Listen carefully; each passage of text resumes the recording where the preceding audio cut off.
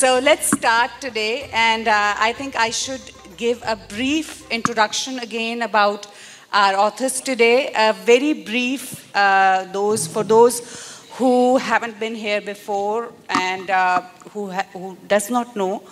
Baldev ji is serving the community since 1990. I think इनका community center जो है उससे इनकी शुरुआत हुई और मेरा ख्याल है कि उससे भी पहले आप बहुत ज़्यादा engage रहे लेकिन officially उसके अंदर health services में बहुत काम है, institution development में भी बहुत काम है, youth के साथ भी बहुत काम है. मेरा ख्याल है as we will start our talk, we'll come across his philosophical ideas, which I really like when he talks about the problem of contemporary world and South Asians. He has a huge contribution, which I don't have words to even express that how deeply he is involved in all that. उनके साथ तशरीफ रखती हैं अनुभा मेहता जी. She is a writer, a Canadian author, literature में काम करती हैं, literature के साथ रहती हैं जुड़ी हुई और उनका Peacock in the Snow. This was the book which was released. I think, I don't exactly remember the year, but I interviewed her in TAG TV for that book. Right after that, she went to Literary Fest in Jaipur also. She has the understanding of the contribution and 3 generations who are very deeply embedded into the Canadian society. And I think that the sensibilities of South Asians and their output for their learning and taking hands and giving hands like that in literature. So we will be talking to her about all that. Subrata ji has credit of 27 books with him, 29 books, I apologize. My numbers are very bad, I think. You have your huge contribution, I feel like, because right now we are living in a world where we need to interact with different languages of South Asia because the intellectual process which is happening in different parts of the world is actually contributing a lot in our, right now, the world we are living in, which is very global. So, and you are a technical person also with that, so I'm sure that you have a lot to talk to about the new sensibilities of the literature and how to be connective with that. So we will start with all those things. So हमारा जो हमारा basic point है आज का वो है Canadian landscape for South Asian writers. So I am going to ask this question. Anyone can answer, all of you can answer, that how would you like to comment on Canadian landscape and South Asian writers? So when I look at literary world, I always look at the contributions that artists make towards the betterment of society. So from that perspective, if we look at the South Asian community's struggle in Canada, we look at some of the emerging challenges that have happened in the past and that are continuing to arise.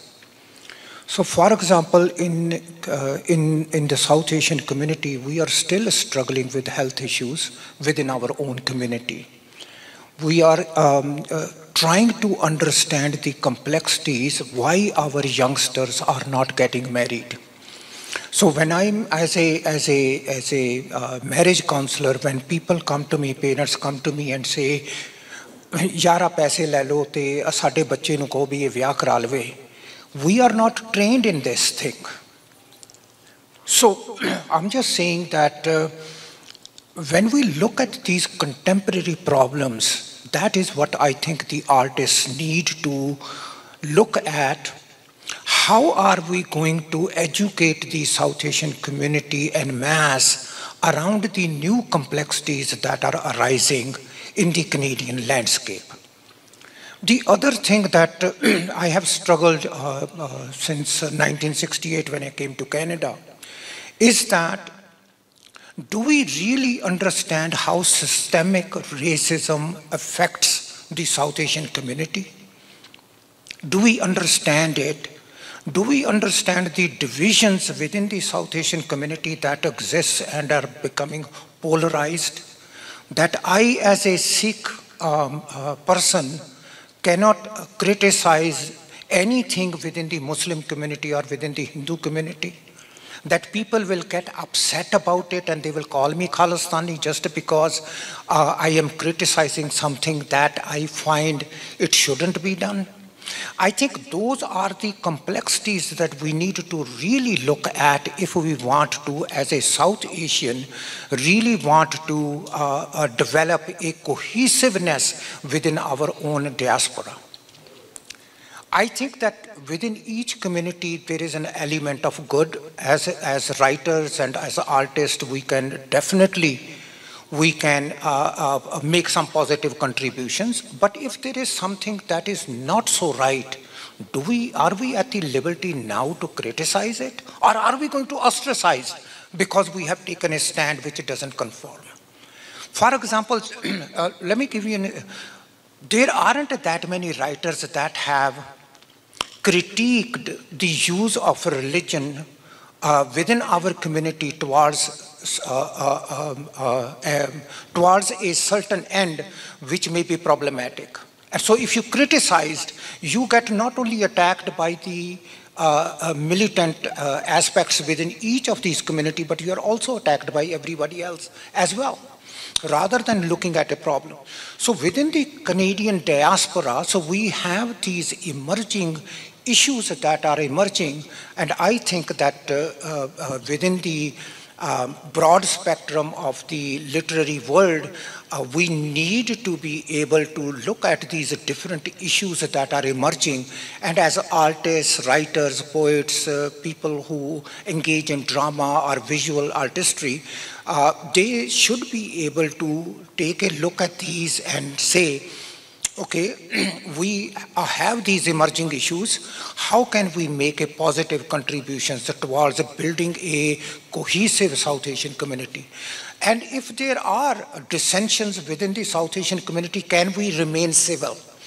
I can have the right to disagree, but in a respectful manner. And I think that respect, we can talk about how that respect can be maintained in some, but I think those were some of my opening remarks, and then we can engage in discussion in some more about it. Thank you.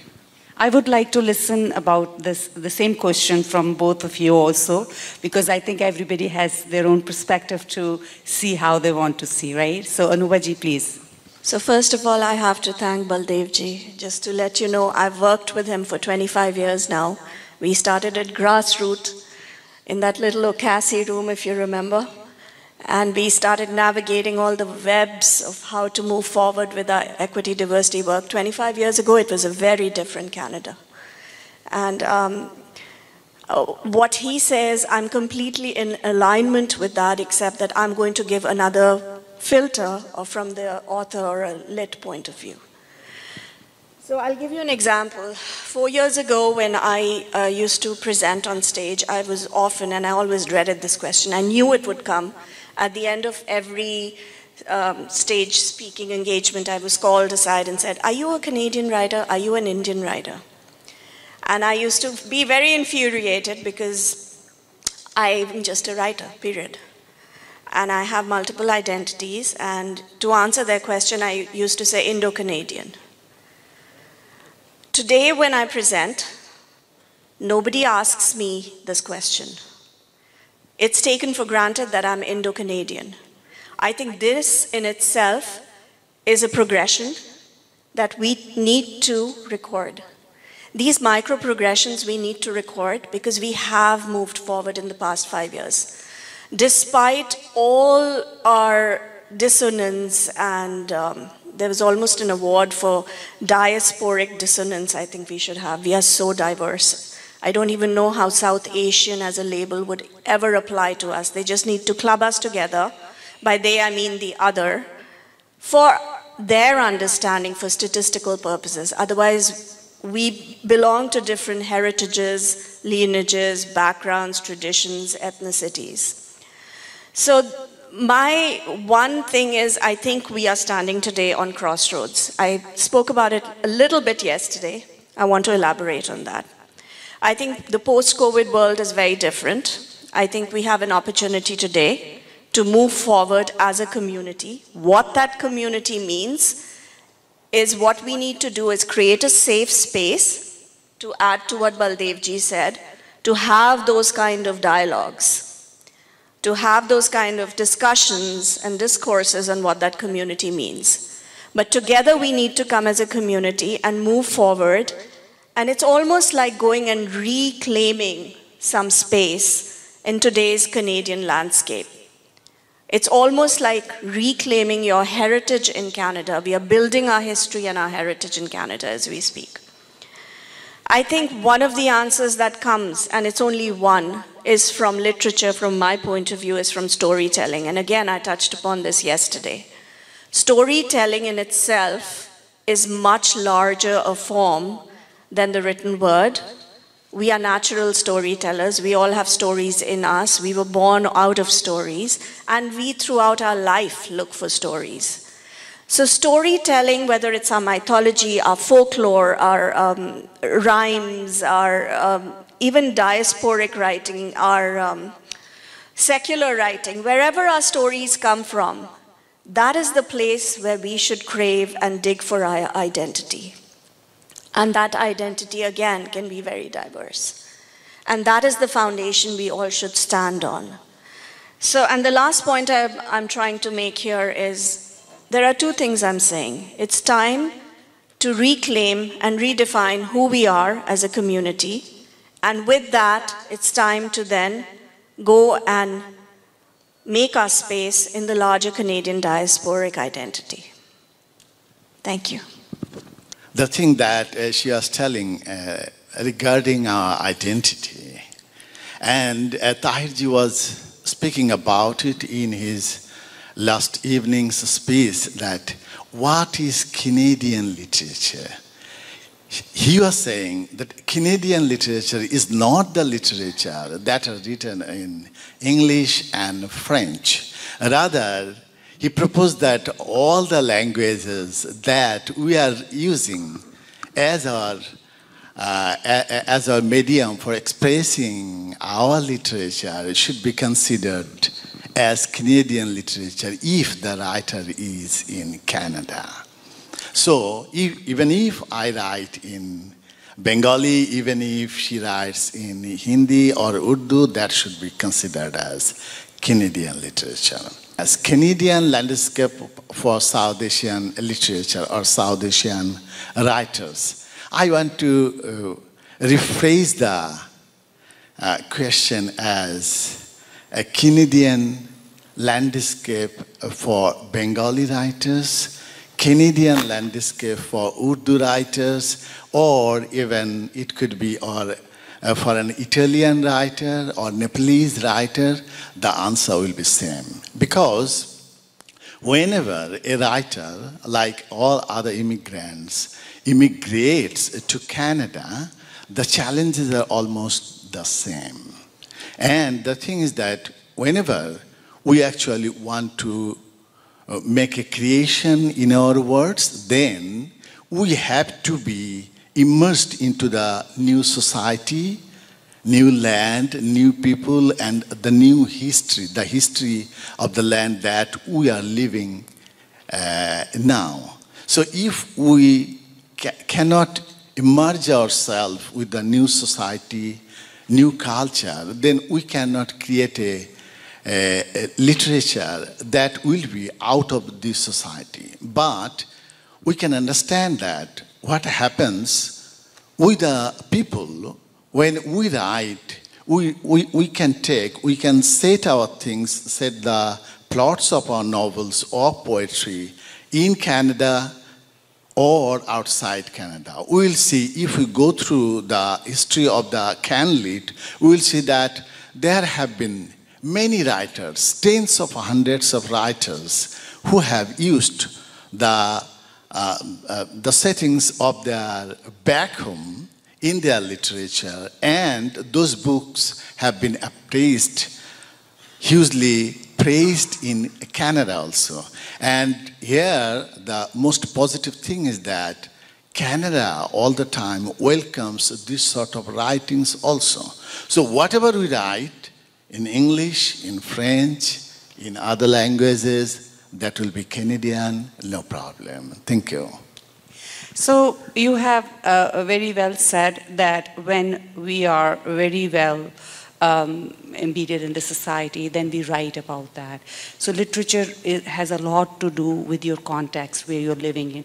And when it starts showing in your language, that means that your sensibilities are according to the contemporary world you're living in. Coming to my point is that how do any one of you is more than welcome, or all of you can answer, that how do you see the new literature, new literary sensitivities towards and sensibilities towards the South Asians, and how do you see that what is required, or are we at the place where we can say that yes, it's the time to know us through us, or how would you comment on that? So I would go back into my bilingual comment, my dualism, my Indo-Canadianism. And I think the answer for me lies there. Just because I belong to my Indian heritage, or I'm of that heritage, does not mean that I have to write about just India and its themes, the glorified past. I live here, my life is here. For more than a quarter of a century, I've lived in Canada. So yes, while my stories may come and go from India, but to classify me in a box, and by classifying I mean if I go to publish my book, I'm often not given a break in the mainstream, so to say, because I belong to this heritage. Oh, you're from India, so okay, your themes have to be from there. My creativity, my freedom of expression, my thought, my imagination, my myth, my magic, that's Canadian, because that is real, and that's what I live today. So to answer your question, what's happening in contemporary literature writing for the South Asians, I think they are trying very hard, like me, to break out of that mold. It will take time. It will take forums like this to come together to define who we are, our identity, our foundation. And once we've done that, we will be getting more breaks in the mainstream. So why is the mainstream important? Because it speaks to everybody. And that brings me to a very larger question of what is Canada? It's not English and French anymore. After 1960s, the profile of immigrants that have started coming in are professional class. They're no longer from Europe. After Trudeau opened the racial ban, with that comes in a lot of international intellect, intelligence, wealth, money. And if Canada does not record that, and much of that is from South Asia, then we lose out.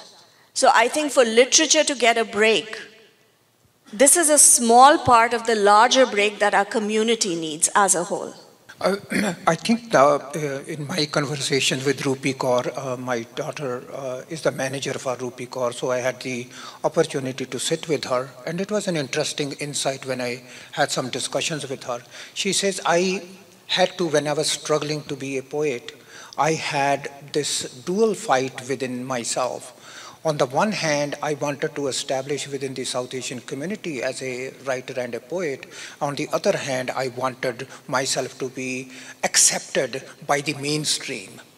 So she said, for a long time, she said, in my own self, I was struggling. Okay, should I even write this word in my poetry? Will it be accepted by mainstream? Would it be published? Or should I just be true to myself? This is my poetry. I'm going to write it, whether it's accepted or not. So I think this whole idea is very deeply ingrained in the South Asian community. So who's going to pick up the book? Who's going to publish it? Will it be, and she was lucky that through their own struggle to establish her identity, that her book became on New York's bestseller list as a poet, and then she subsequently traveled and got the fame that she so well deserved. But her struggle still is and which Anubha ji said, is she a Punjabi poet? Is she a South Asian poet? Is she a Canadian poet? Or is she just a poet?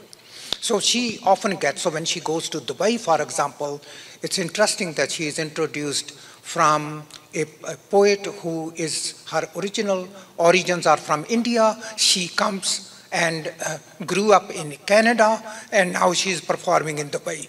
An interesting way of introducing a poet who is a poet. I think those are some of the challenges that we need to really synthesize, break out. Are we just poets, writers, or are we South Asian poets and writers? And when do we use it interchangeably? Do we use it when it benefits us? Because that's what the society says. Those are some complexities that I think the younger generation is kind of dissecting. So if you look at, for example, you guys must have heard the song Brown Monday. So you look at it, it's being played all across Canada. It's not just a Punjabi, youngsters singing the song. It's been in everyone. And even the mainstream community is saying, hey, have you heard about the song Brown Monday? Those are, I think now, the younger generation will be looking at purely what both panelists have told so eloquently. Are we just poets and writers and artists, or are we South Asian poets and artists, or are we breaking it down further? Are we Bengali, Punjabi, Hindi, Urdu, those writers? I think those are some emerging challenges that are emerging within the South Asian community, and I hope that through discussions this will come about. How the world has changed, so how it has affected to reach to the people or the understanding of the literary work. Anybody can answer, everybody can answer. So what would be your intake for that? How technology is helping or not helping, basically? It seems to me that during the COVID, actually, we people who had been staying at home, we had developed a sort of expertise in technologies. And for that very reason, if it is for myself, I would say, I also work for a Bengali community television, NRB, and during the COVID, I had done more than 100 live TV shows. And before that, we didn't know that, okay, it is a book on my, it's a program on my book. Suppose this is my book on Canadian literature in Bengali. So it was when we had such an event before the COVID, it was attended by 100 or 150 people. But during the COVID, we learned that if we do it live, if we use the Facebook Live along with the television live, then it can reach very easily hundreds of thousands of people, readers. So it has been easier for the writers to reach the readers who had been beyond our periphery before and who are now in our grip, I should say. So, Anubha ji, any output you want to put in? I've stopped saying wonderful to meet you when I write my email of thank yous. I've always say, how nice to e-meet you. That e-meet you has become so standard now.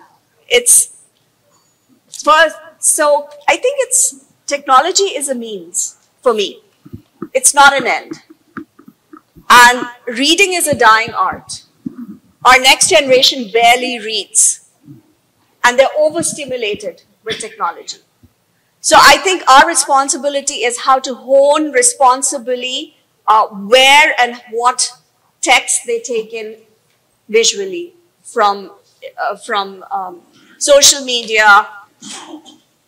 It's a devil, but it can be very useful to disseminate our messages.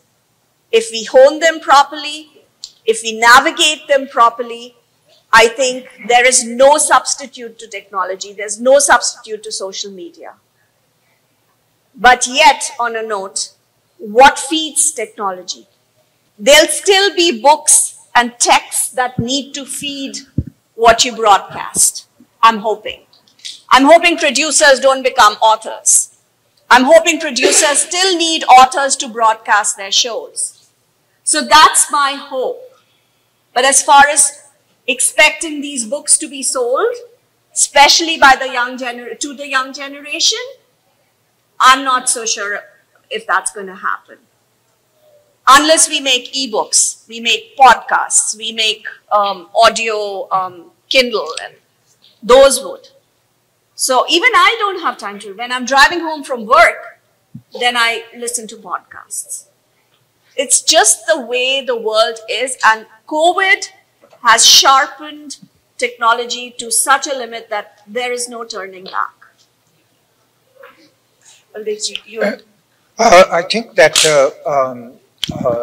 the technology also brings new challenges, which I think that the writers and artists need to kind of educate the South Asian community on.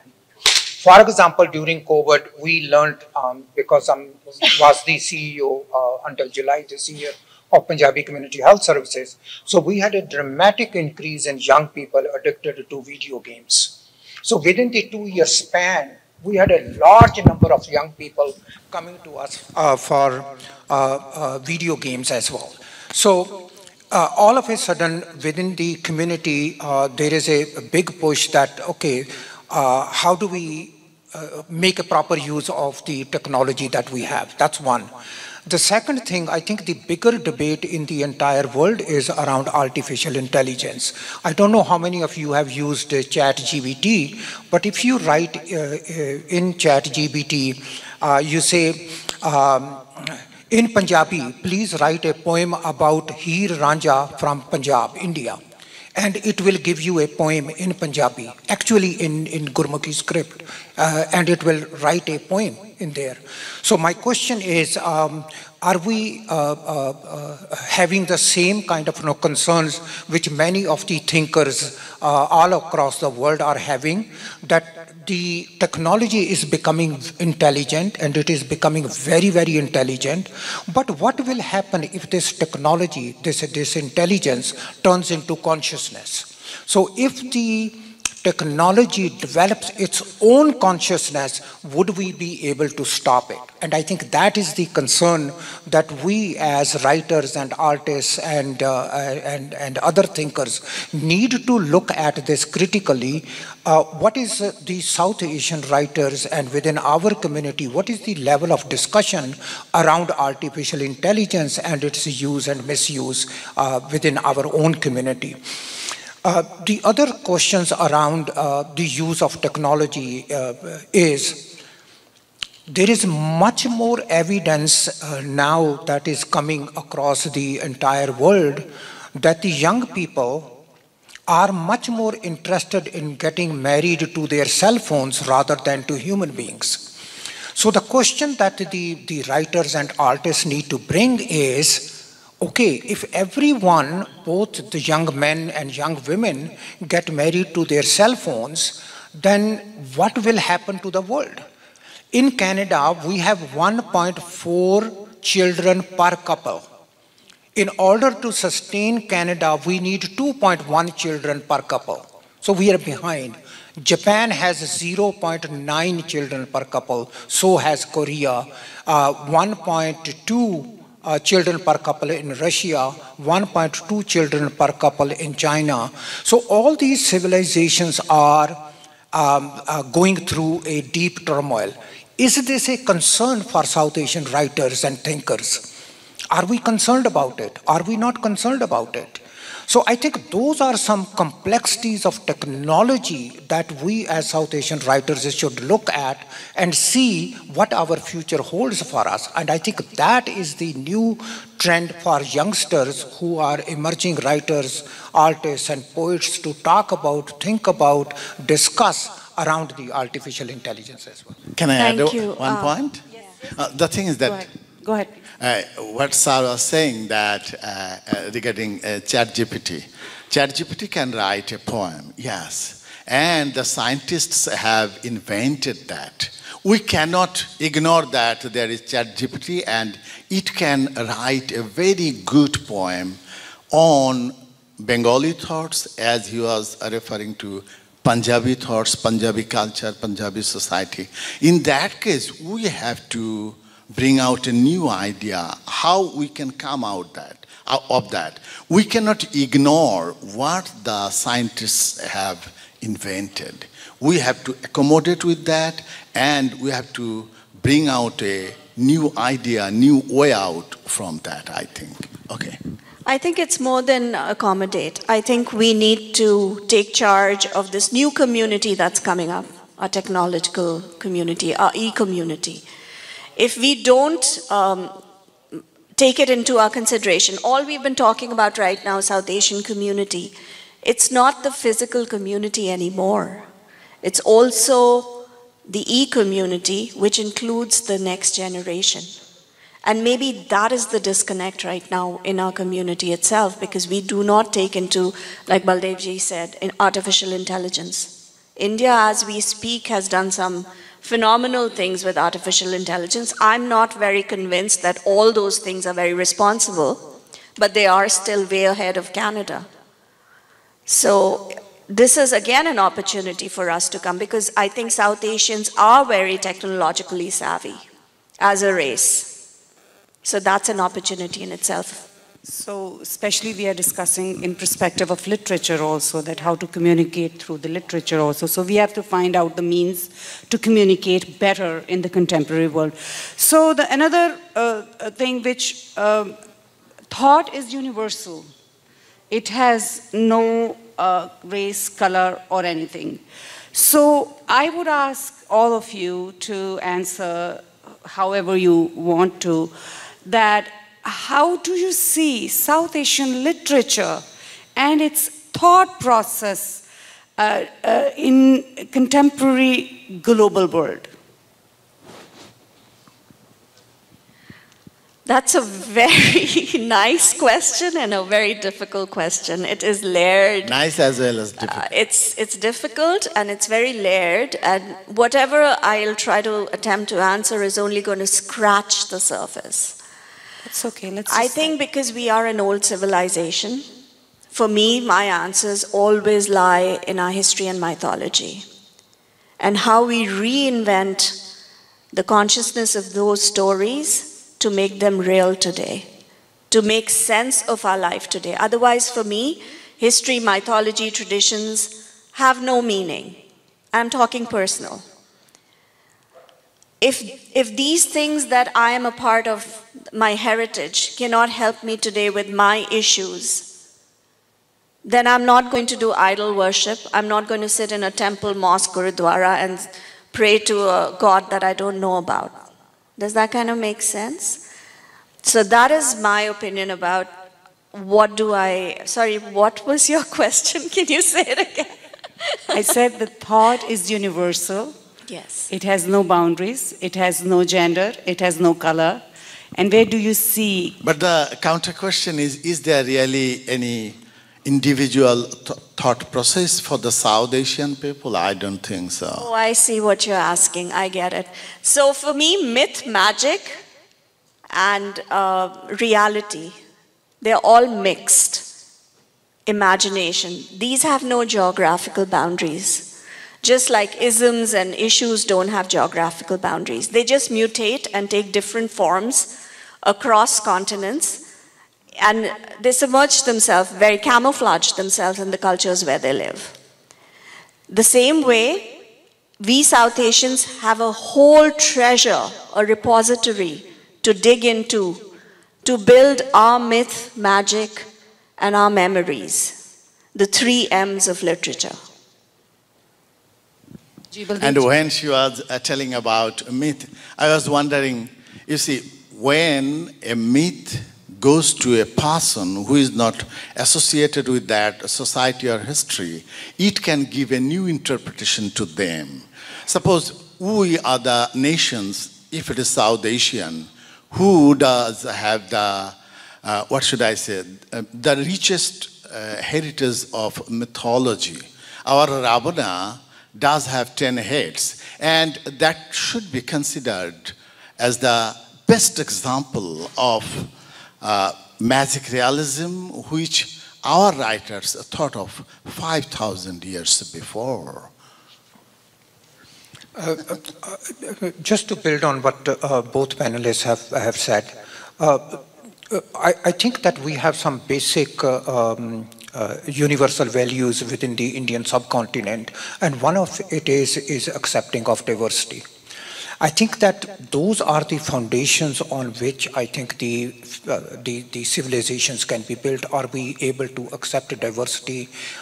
To what extent are we accepting them? What are their humanist values that these civilizations espouse? And I think in the subsequent generations are looking at it. So if we look at, for example, the Indo-Canadian community in Canada and their struggles to be accepted on par with the mainstream community, I think all those struggles have basically that we wanted to participate, that we wanted to build Canada, that our successive generation should be accepted on par with the Canadian society. All those values and our kind of struggles, our historical contributions to the entire world, I think those are the foundation stones that the successive generations can build on. So from that thought processes, I think the whole ability for us to unite, the whole ability for us to look at how can we make a positive contributions in Canada or no across the world. What does it say? It gives, I think, if you look at, if you just browse YouTube, the immense kind of contributions of individuals from the Indian subcontinent, whether they are the CEOs of the multinational corporations or whether they have set up their own businesses or whether they have contributed immensely in the academia field or in whatever field they have, it gives us an enormous amount of joy that as South Asians that we have participated in building this part of the world as well. And I think that is what we need to be more reflected within within our own communities and our own struggles to build here. That's what I would kind of say as well. Freedom of speech and creative process, they are very, very big questions. Your input. Where do we stand? Where do Canada stand? Where do other people around us stand? Where the globe is standing? Your input, please, one after another. Just briefly, I think I just want to just briefly talk about it. I think freedom of speech, I think we should have a lot more tolerance to the diversity of opinion that exists. I think yesterday when I was hearing the gentleman who spoke eloquently around people whose main mission is to open Twitter or YouTube and or Facebook and become angry and raged at it. And I think that is much more that I am concerned about, that as a human being that I cannot even express myself in a decent manner. And I think for me, that is what worries me, is that we are not even engaged in civilized conversations about diversity of opinion. And I think that is what worries me a great deal about which way are we heading towards intolerance and stopping the other person from even expressing themselves. And it's very problematic within the many circles as well, and to the extent that it has also now started to creep in academia, where academia was supposed to be where diversity of opinions and different diversity existed. And so that kind of worries me as well. I think I'm going to answer it at two levels. The first is the literature level. Freedom of speech and expression. As an author, I think I think Canada does a very good job in that, as long as we are within the human rights at a strategic level, and we are not openly attacking sensibilities of another community. I think authors and writers have freedom of speech and expression in Canada. So I've personally experienced it. The problem is not that. The problem is the dissemination of your message where does it go, and who does it land up with? That is where I have a problem. We are confined to preordained boxes of what we should be, expectations of what we should write about, and why we should do it, because we belong to a certain ethno-cultural group or a certain sensibility. That is where I have a problem. The other message, the second message, is at a societal level, again, to build on Baldevji's thought. We'd spoken about it earlier. The community safe space that we are talking about building through forums like this, I think that is the spot where tolerance is going to take its seeds.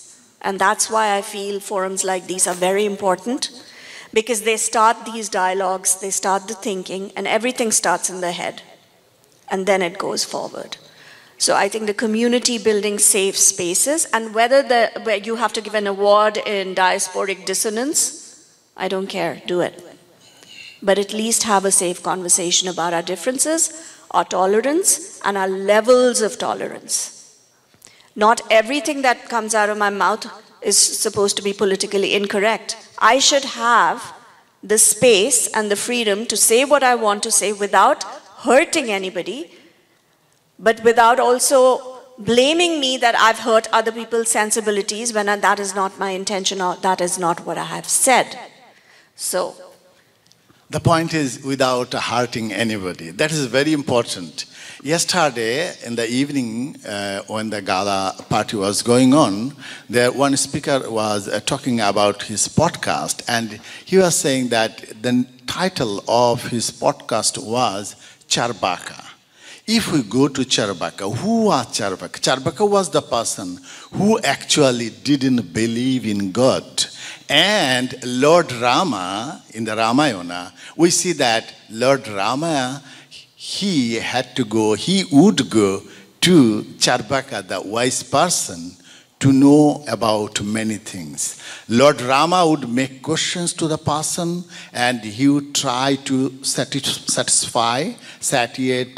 Lord Rama's thirst for knowledge.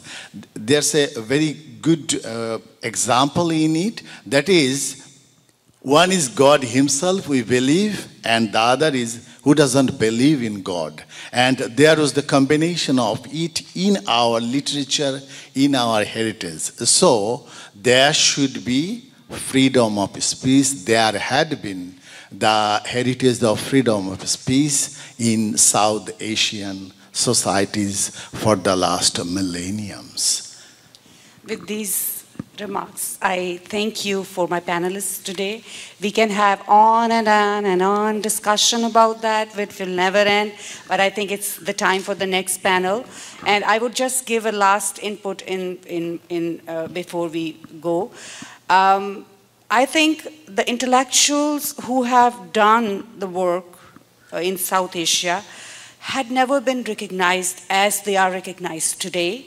And we should know that the changing and emerging new world have new sensibilities, where we have to understand that the world had always been a round circle, and it never chose a special place to have special kind of nourishment for the thought process and intellectual work.